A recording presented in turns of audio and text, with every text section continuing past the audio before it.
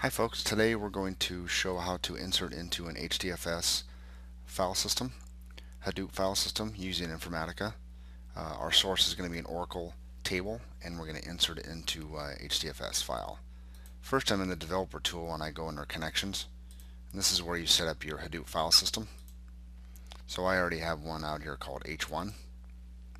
There's not much you put in here. You put in the name and then the name node URI, which is the IP address and the port. That's a standard port for the name node. So it kind of treats it like a file name, also like a database. So you do have to set up a connection for it. So here's my mapping. I have an Oracle table called customer. I'm going to go ahead and go into the data viewer and we're going to preview the data. This goes directly into the table and pulls the data out so you can see all the information about it.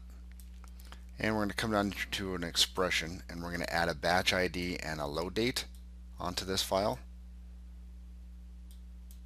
And let's go look at the file here. It's called HDFS customer. And if we look at the properties of it, let me bring this up here. We have the output file directory is going to be user info, and that is actually going to be in HDFS, not on the Linux system. And the output file name is customer with the date on it.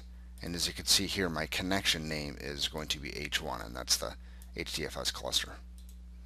So first let's go out to the HDFS cluster and let's look to see if we have any files out there. So under user info, we do not have any files yet. So let's go ahead and run this mapping. While that's running in the background here, we can bring up the Informatica monitor.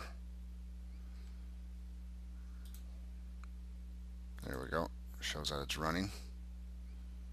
There's about 600,000 rows.